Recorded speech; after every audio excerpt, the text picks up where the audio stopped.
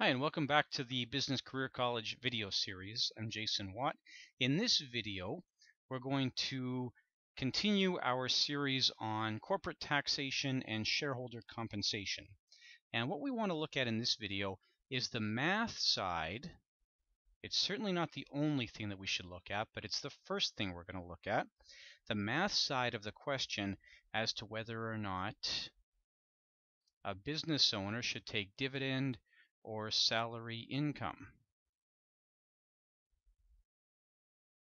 Now, the first thing we have to recognize here, and of course the standard preamble that this is only intended as general advice and you have to deal with an appropriate professional if you have a particular question. So the first thing that we want to look at here is the theory of dividend integration. And in fact, we could point more broadly to the integration of corporate income. But the theory of dividend integration says if you take salary or dividend, that there should be no difference in the amount of tax paid when you incorporate personal and corporate tax.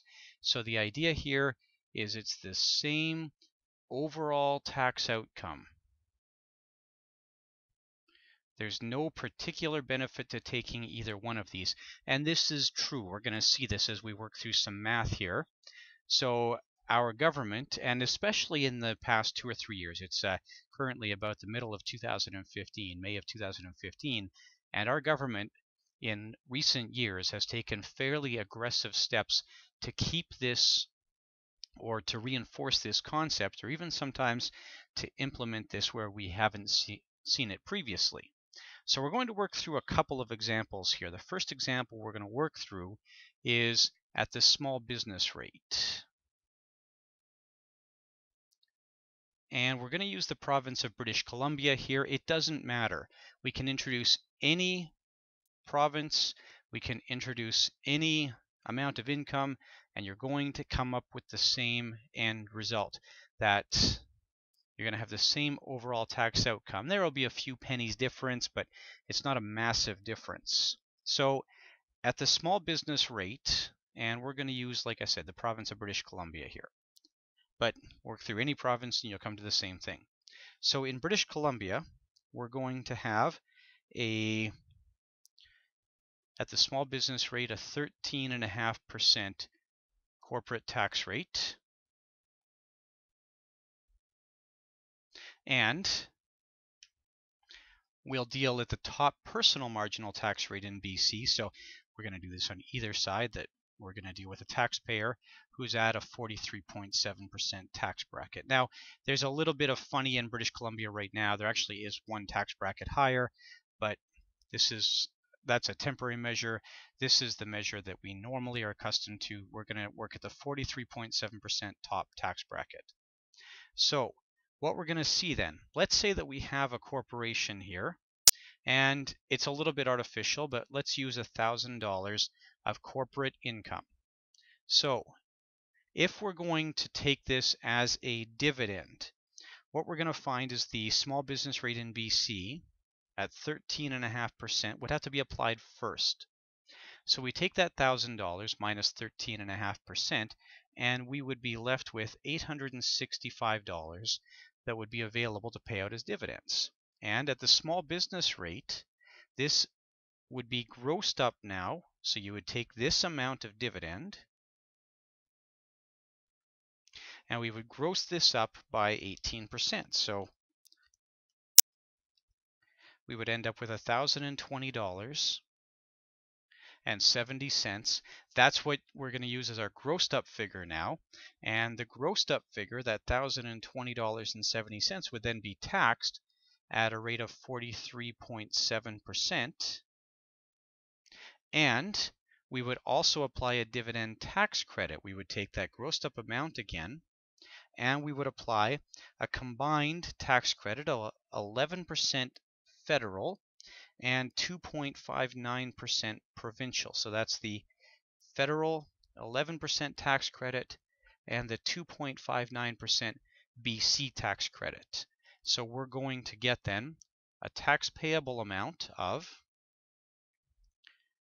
$446.05. So $446.05, and if we take that $1,020.70 times 13.59%, the combined tax credit, we're going to see a tax credit available to this taxpayer of $138.71. And then we would take that dividend, the $865 dividend that we started with. The grossed up amount is just a notional amount, and we would add the tax credit, the $138.71, and then we would take away the actual tax bill, which is $446.05. Sorry, $446.05, and that's our tax. And we would end up with $557.66. Bottom line. Now, if we decided to instead go the salary route, this would be fully deductible for the corporation. So instead of using the amount reduced by the corporate tax rate, you would take the full $1,000 of salary. The corporation would pay that all to the shareholder, and there would be no tax to pay at the corporate level. All the tax would be paid at the personal level. So now we use that 43.7% tax rate. We carve that out. So if we take that $1,000 less 43.7%, we're going to end up with $563. So we can see that it's a very, very near thing here. On $1,000 of income, we ended up with a $6 difference, or $5.34 difference. That's less than 1%. So a substantially close thing here as to whether we're going to take salary or dividend. There's no significant mathematical advantage. And this is what we're going to see pretty much across the board, all provinces and all levels of income with dividends. Now, we're going to do one more example here. It's going to be, again, for BC. The only difference is here we're going to do this at the corporate general rate.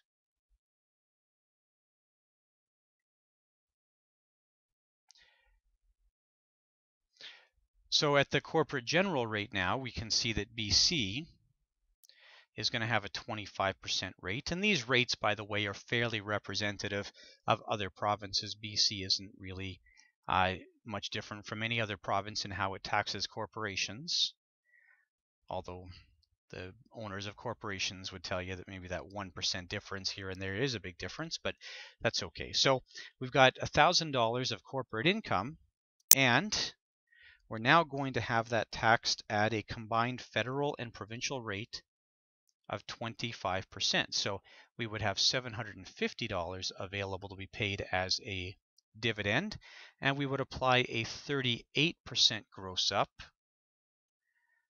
This is what we would refer to as an eligible dividend, whereas the dividends on the left, these guys over here, this is what we would refer to as a non-eligible or an ineligible dividend.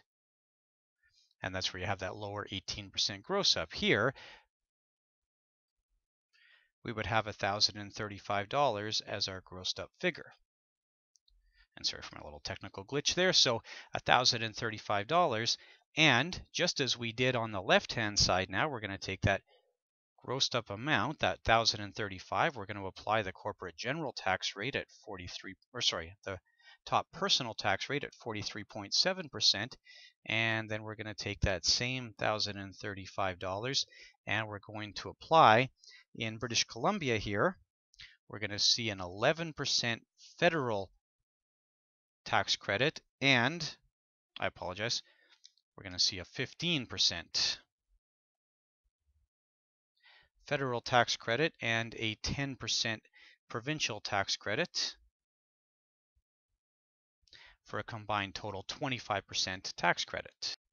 And what we're going to end up with then is we're going to have $452.30 of tax payable, and we're going to have a credit then of $258.75. So We started with $750. That was the actual amount of dividend paid. Remember, the grossed up amount is just a notional amount. So our $750 dividend plus, once again, a $258.75 tax credit. And then we're going to take away $452.30 of dividend income, or sorry, of tax payable. And that's going to leave us with $556.45 after tax. And once again, we compare that to the amount that you would have left if you had taken salary, and it ends up again a very near thing. And we can see also that that amount of tax is nearly identical to the amount of tax payable if you're taking small business dividends. So a lot of people are very shocked to see this, to learn that there is not a mathematical advantage if we're only incorporating tax rates, and that we end up with nearly the same amount of tax payable. We even end up, which is most surprising to a lot of people, with the most dollars, although it's only by such a tiny fraction, available if we take salary. What we do see is there's sort of an old approach to this that used to say that it was beneficial to take dividend income, that you wanted to take a lot of dividend income. That's no longer the case. That, at least not for mathematical advantage, do we need to take dividend income. Now, there can be other reasons to do this, and we're going to explore this in a separate video. But as to the advantages of taking dividends here, we have to walk away from this with an understanding that there is no mathematical advantage. You're not paying less total tax when you take dividends versus salary. If you treat yourself as the business owner, where the complete structure is yours, you own the business and you ultimately make the choice as to whether the business kicks you out dividends or salary. Now, this is different from an investor's perspective. The investor who buys shares in a business where they have no real ownership relationship other than small amounts of shareholdings, that person is going to have the significant advantage that we see on the right side, where they took $750 of dividend income and only paid about $200 in tax. That has its benefits. That's better than you would pay on other sorts of income, but that doesn't take into account the fact that this corporation did have to pay tax in order to get this dollar into your hands. So we can see this corporation really had to make $1,000 to create this net outcome. I do encourage you to work through this for the province of residence. It's easy to look up the tax rates. If you go to a great website like taxtips.ca, you can find all the rates you need there. I hope that this has been useful. I hope this is enlightening, and I hope that it makes sense. Enjoy your continued studies, and please do join us for other videos concerning shareholder compensation. Thank you.